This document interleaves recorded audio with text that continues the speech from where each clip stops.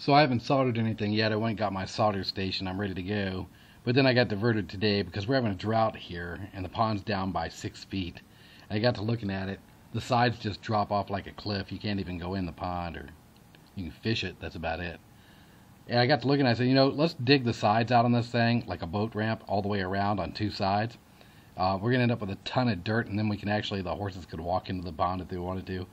But I had an ulterior motive because out front, where you can't take off because there's 1,000 feet of area, and then there's dips all in it. I'm going to take all that dirt and fill those dips in it and put a 1,000-foot runway out front. If I take down 2 trees, I can go another 1,000 feet past the building here towards the back. So anyhow, I've got that little project going on.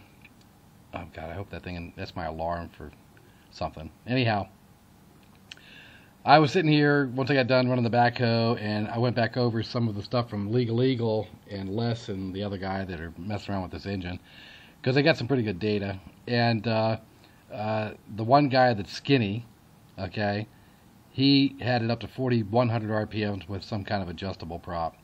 And then Les, he's the guy that's 275 pounds, which is a really good test subject for this engine. He's got it up to 4,400 RPM on the engine, 2444 on the prop because of the 1.81 redrive. And he's using a Culver City wood prop, 60 by 27.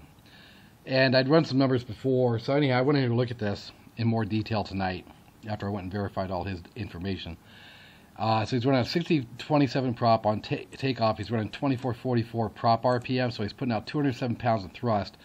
He's got 34.7 horsepower, which is probably right because it's rated at 23 point something at 3,600 RPMs, and he's 800 RPMs over that. So that sounds plausible. And that gives him a resulting airspeed of 62.4 miles an hour.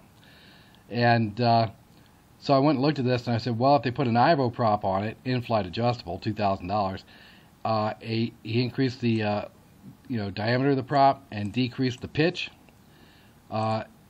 At the same RPM, he'll get, instead of 207 pounds of thrust, he'll get 269, and he won't even need as much horsepower to do it, 33.2, but he'll only be going 46.2 miles an hour, but he's climbing out. That's fine, okay?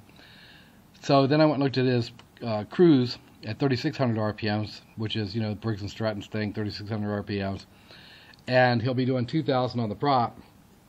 So using his prop, he goes down from 207 pounds of thrust to 138 pounds of thrust. His horsepower requirements drop from 34.7 to 19, so he's not really taxing the engine at cruise, and he's going about 51 miles an hour. So here we have the IVO prop at 64 by 20 versus this up here. And then we go look at the IVO prop down here, still a 64-inch prop, but now we've increased the pitch to 26 when we decrease the RPMs to 2,000 for cruise, 3,600 engine RPMs. So your thrust dropped from 269 to 180, and on his cruise, his thrust was only 138 pounds. Well, we've got more thrust now at cruise with the IVO prop. But he wasn't using all his available 3,600 RPM engine horsepower. We're using it all, 23.7. And he was going 51 miles an hour, and we're missing almost 2 miles an hour. But if we increase it just 1 more inch to 64 by 27, still have the same amount of thrust, we need to get 24.6 horsepower at 3,600 RPM, which is probably doable. And now we're equal to what he was doing with the Culver prop. So the big difference here is with the IVO prop to 64 by 27, his cruise, he has better thrust, okay? And his takeoff, he has significantly better thrust.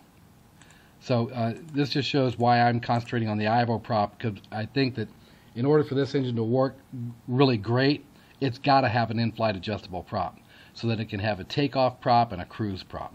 And that's what the IVO prop's for.